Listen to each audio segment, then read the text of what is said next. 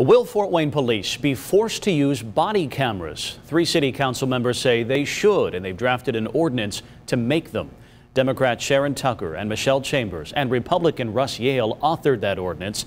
They say that body cams add a valuable evidence collection tool for officers, and they're standard in many similar-sized cities. Documents call for an initial trial by the end of this year, at least 100 officers equipped with the devices by next year, and all officers using body cams by the end of 2022. If Fort Wayne PD fails to meet the milestones, the ordinance would restrict the department from pursuing an increase in its budget. And no doubt that will be talked about during the first meeting of the new Commission on Police Reform and Racial Justice, the meeting set for tomorrow morning. Jeff Newmeyer is live downtown with more on what could come of the effort. Jeff. Yeah, Brian, organizers of protest groups and other interested people, well, they are expecting changes in city police policies and procedures to be enacted from the work of this commission that will hold meetings inside Citizen Square down below me here. Police departments across the country have been under fire since protests erupted on the heels of the death of George Floyd up in Minnesota. In Fort Wayne, city law enforcement riled demonstrators in late May when, on a few occasions, police in riot gear deployed tear gas, pepper spray, and rubber bullets against protesters who blocked traffic and at times damaged public and private property downtown.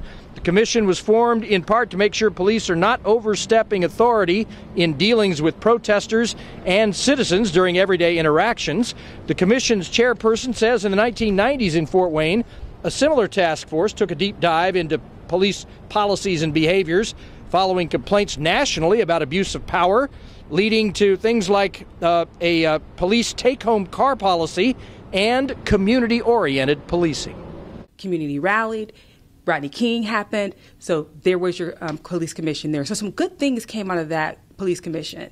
So fast forward a couple of decades, we're back here again. Some things I believe we already got in place. But to make sure that we got it in place, we want to look into the background of each one of those points. I'm just using the chokehold, for instance. If we have something in there already in place, let's do an investigation, make sure that those implementation has been committed. Now, what Commission Member Larry Gist is talking about there, a number of policies about use of force that the city police are supposed to be obeying now. Chokeholds are off limits, for instance. Officers are told, don't shoot unless you or another person's life is in danger and you've exhausted all other alternatives first. The police reform panel may do some in-depth analysis to ensure those kinds of restraints on use of force are being practiced now. The commission figures to spend time getting organized tomorrow, but also then will be carrying on for several months, we believe, with the goal of making sure problems get addressed, Brian, rather than getting swept under the rug. Thank you, Jeff. And we should say that meeting is closed to the public. The city tells us that's because of COVID-19 concerns. And we know City TV will record the meeting. They'll play it back later in the week, but it will not be live streamed like other meetings are. Jeff, thank you.